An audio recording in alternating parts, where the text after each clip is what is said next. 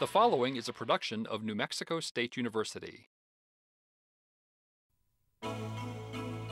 Gardeners all over the Southwest are selecting more and more xeric plants to create unique and water-wise landscapes. Today we're back in the Colorado Springs Xeriscape demonstration garden where Valerie Clubb, conservation specialist, will introduce us to a variety of beautiful xeric plants. Some will be more appropriate for high mountain areas and some for low-lying desert areas. Valerie, gardeners here in the Southwest have to realize how diverse, how varied and extreme this gardening climate is. We range from high mountain plants down to low desert plants. You've got a pretty good collection here. We do. We've got a lot that'll go even higher up than what we are right now, such as the carragena, the pea shrub, which has a beautiful yellow bloom on it. The bur oak is a very sturdy tree. We've got the three-leaf sumac, which is a wonderful shrub. And it comes down pretty far into lower elevations too. Yes, it does. Wonderful fall color. And then we've got, as we come down the slope here, we see some of the wildflowers that we might see in the Southwest, penstemons, the grasses. Yes, we've tried to incorporate a lot of different ornamental grasses because of their value in the winter. And artemisia, with one form of the sagebrush. Yeah, the blue color is wonderful. And as we come further down, we see some ground cover plants.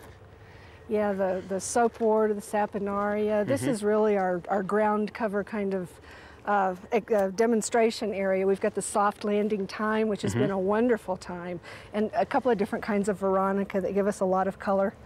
And a really striking show of penstemon in here. We also have, I don't know if you noticed, the dwarf rabbit brush, I didn't which catch is that a little one. 2 foot tall one, so it's really appropriate for this area. And as you go further down into the low desert, rubber rabbit brush is one of the common plants. In fact, sometimes called chamisa. Yes. As we come down out of the mountains, then we leave the ponderosa forest behind, and the spruce are far above that, and we come into the pinon forest, pinons and junipers. And the big western sage, you can see, and the lower artemisias here. And don't forget the chollas. They're very popular even as high up as we are. And when they bloom, they're beautiful, but when you step on them, they hurt. They hurt. Yuccas, another one you want to watch. Lots of yuccas, yes. They're beautiful. They've bloomed a lot this year. It's beautiful. Then we're down to the rubber rabbit brush. Yes, lots of rabbit brush, and this is really a wonderful thing that we have in our garden. Turns the whole garden gold in the fall, doesn't it? Just beautiful. And as you go further down, then you go into the low desert, and you've got some representatives of that here as well. The low desert is the realm of the cacti. You'll see some yucca and other things as well, but that's really where we think of the cacti.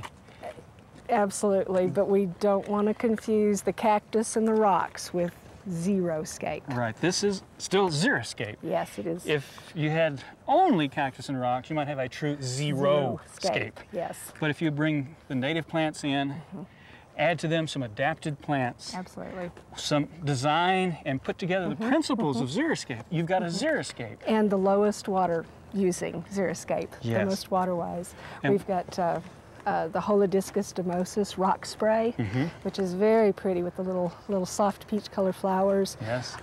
The patchy plume is a beautiful plant, all 4 seasons. Both of these are natives. Absolutely, yeah. And some ornamental grasses, the blue avena is very pretty. You've got the woods rose, which is in the forest but comes down to lower elevations with very little water. And does very well wherever it goes. And then some non-native but adapted plants you can use, the lilac, the hawthorns. Yes. You've got the Philadelphus, the mock oranges. Mock oranges are beautiful. They're in bloom right now. And you had the amorphas, the false indigos. So there's so many things you can bring in and design it properly. Absolutely. You'll have a landscape that looks good, uses relatively little water, but is easy to take care of. True Xeriscape, yes. And if people want to know more about that, this is open. Absolutely, we're open all the time. If you want some of our paperwork, we're open from 8 to 5 during the week. But the garden's always open, and it's beautiful at sunset and at dawn and every time in between. And you've got a website. We do. It's csu.org. Valerie, thanks for showing us You're around. very welcome. It was my pleasure.